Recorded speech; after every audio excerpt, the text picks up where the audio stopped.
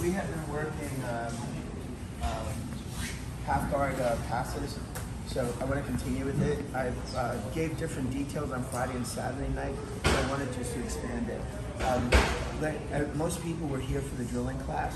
When you hit that sprawl pass, the idea is to end up 2 behind 1, but a lot of times you're going to end up in half guard. So you're going to sprawl really aggressively and land, and as you're just driving up, you're going to think that you ended up 2 behind 1, but you're going to end up in a half guard setup, okay? So we're going to deal with the half guard. If you want to do the sprawl and end up there, fine.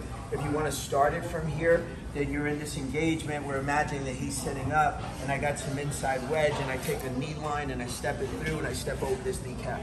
And then the moment I stepped over the kneecap, we are going to pretend that we had head and arm, okay? We dealt with last week where we couldn't get control of the head and arm, and we had to sit the same way.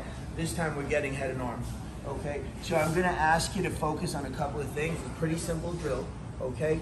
You're gonna have to do it on both sides. We're gonna do a 90 seconds top player, 90 seconds bottom player. When you come up, okay, I'm gonna ask you to focus on a couple of things.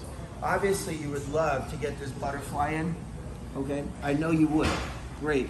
Sometimes it doesn't happen because you've been on so high up on your thigh, and you're either wearing the gi pants, or he's still dry, or he's got those sprawl shorts that have they used to have like this Velcro, like rubberish. So once they've been onto your leg, you couldn't slide them off, okay? So I'm gonna ask you to have a couple of different focuses on this. We're gonna have our head and hand position on the mat. We're gonna have a hyper focus of where this front deltoid is sitting on the shin line. I mean, not on the shin line, on the jaw line, okay? I don't know if I'm gonna be able to grab his rear delt with this hand. I would love to. I would love to insert this middle finger behind that deltoid and get a good bite of it. But sometimes I won't be able to. So I'll describe why I wanna do certain things.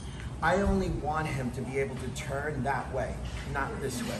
So if I've done everything right, a lot of times he'll release on this leg if I've given him so much torque on that jaw line.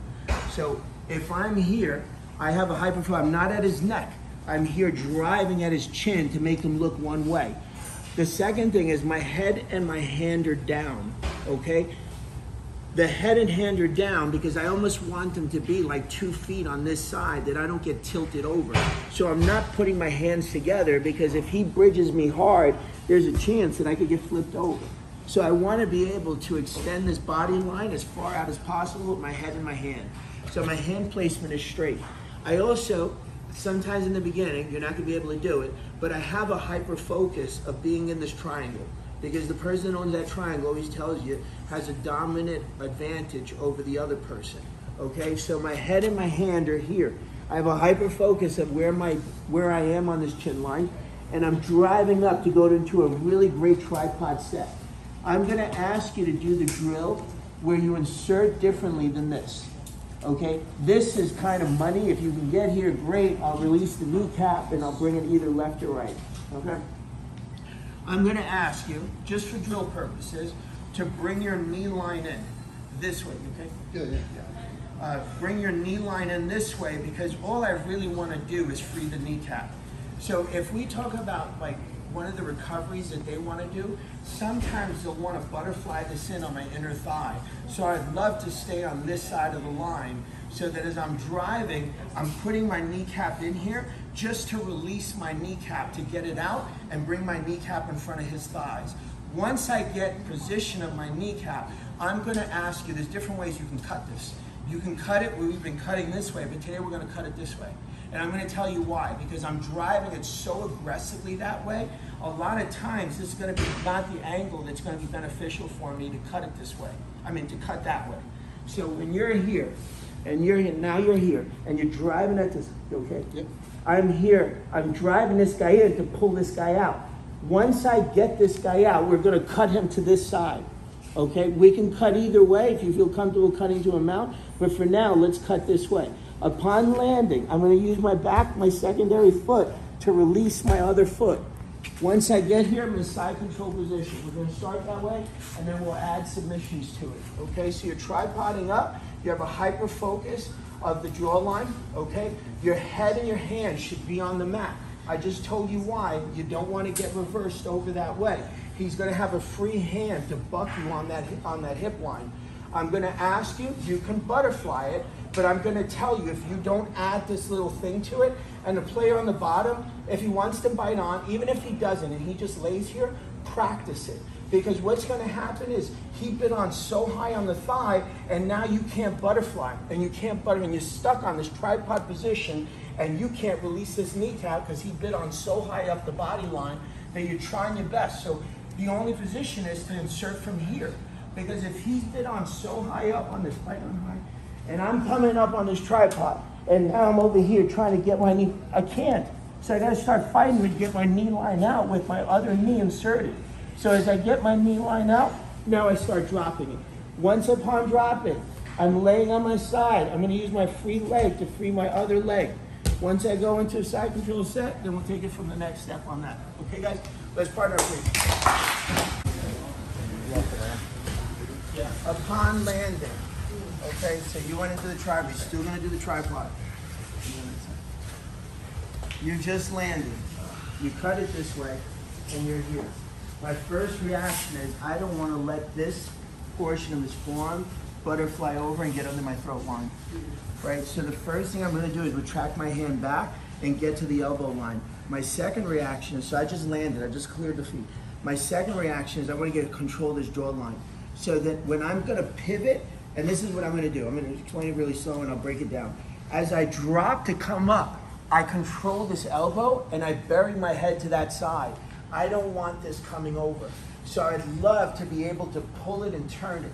My elbow line is going to come at this diagonal because I'm going to spin off this kneecap to bring you up to a 45 to catch you into a knee pinch.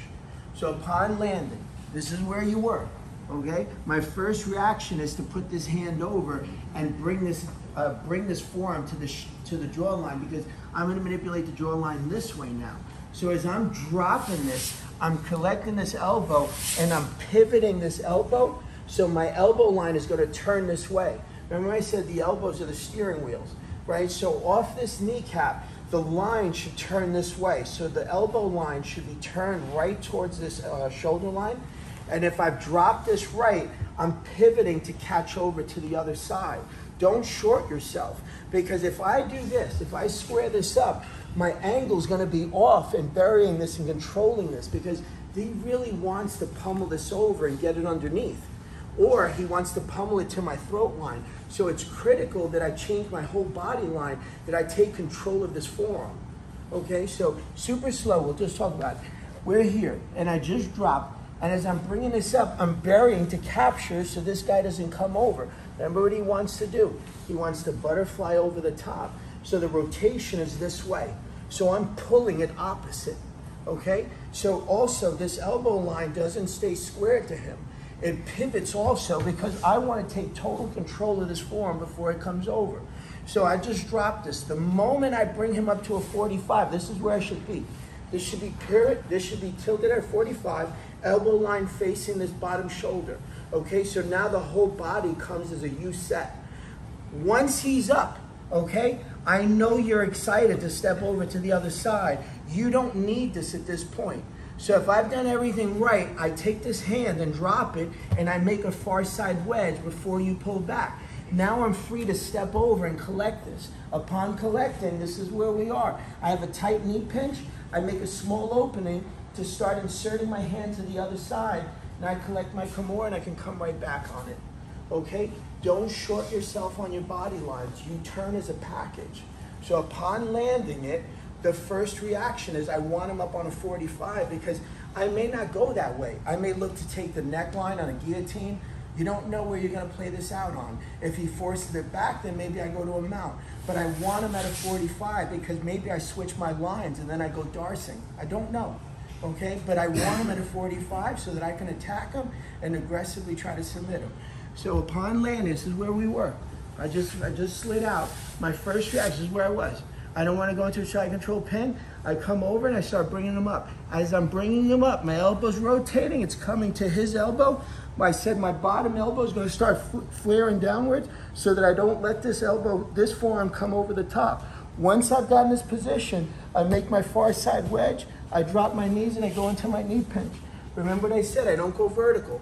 okay? I really just want to affect the front deltoid, so I'm not coming vertical, because if you come vertical and he comes to a turtle position, you're going to be late on that shoulder drop on the elbow to correct it. I don't want to get too complicated with it, but I'm going to be late on other positions. So all I really wanted to do was affect the front deltoid. It's my lat muscle and the core strength in my body. It's just opening a small pocket. So I got a tight knee pinch. I don't come up. I always tell Gino, I don't want to give you a haircut, okay? So stay nice and low. I open up a small pocket. I switch my hands. I insert. I grab onto my kimura. My first reaction is to go away before I come back, okay? Remember, his gripping strength is hooking, so I don't want to lift up. I want to pull it away this way to come back over the top and then drop it to a finish. Okay, guys, let's partner up, please. Okay, so you're doing tripod, come up, and we catch these hands. Okay. So I'd like you to be able to do 3 different ones. So you're still doing the tripod, you're still cutting, you're still coming here, and now you just open up this pocket and come here. And now we've been doing this. We've been taking the arm and finishing it off. Sometimes you're going to get a person that you're going to feel like, wow, this guy bit onto his gi pants, or he's got some crazy grips, and you're like trying to open this up and you can't. So I'd like you to be able to finish that Henzo move that we talked about. You're going to touch onto this tricep. I'm going to use this little V shape is going to stay in the middle, and I'm going to shoot this hand long. I'm going to capture this hip, and I'm going to slide down, and I'm going to finish it like this. You okay? Okay. So we're going to do number 1, number 2, but then you're also going to be here, and you're going to go, man, I can't get this guy down. So I'm flipping right back, and I'm going straight into an armbar set. I'm going to ask you to take this leg and place it behind his hip line. There's a reason when I fall back that way, and a big guy, he's going to try to roll with me, and now you're going to be in this position where you're on the bottom and he's on top trying to finish an armbar, and it becomes very difficult with a big guy. Everybody's been there, and I'll explain it right now. I come back here, and as I'm falling back, he's curling up, come with me, and now you're like this trying to finish an armbar, and you're facing down and he's on top, right? So I want to prevent that. So I'm going to take this back leg, and I'm going to place it as a wedge underneath these hips. So I'm learning how to take this foot, put it as a wedge, so that when he curls up, he's going to go into that shin, an instep, okay? So as I'm learning how to flip this is where we land. I'm just taking this leg out, coming back up, and I'm looking for this arm again. So I'm learning how to do all 3. So I came in here, I did everything exactly the same. I come in here, I try to finish this off, not working. I come in here, try to finish this off. I can't get him to tap. I come in here, I flip back, and I turn back into an armbar. So I'm learning how to do all 3 from both sides. So you have multiple combinations. You're going kimura, dump, dump, dump. Guy's not separating his hands. You're going, damn, this is really hard. I can't finish him. I try to finish it at Henzo move. I'm trying to finish it. He's not going for it. I'm trying my best. He's so big, I can't get a good bite on it. I come right back up, and I finish it to an arm bar for a reason, because I want to bring my legs into the equation, that I can finish him with a triangle, all these other positions that I can change this to. So I'm learning how to do all 3, so I have options to go to. Okay, guys, let's part of the game.